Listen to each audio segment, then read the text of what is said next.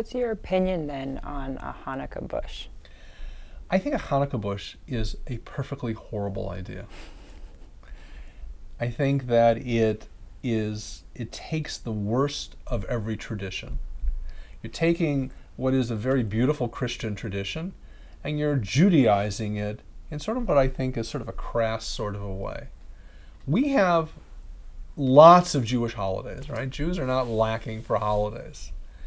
And so if we are celebrating the Jewish year in a meaningful way, then we don't have to worry about overburdening Hanukkah, right? Because there's some sort of competitiveness with Christmas, right? I've got to make sure that my children feel like we're fully celebrating.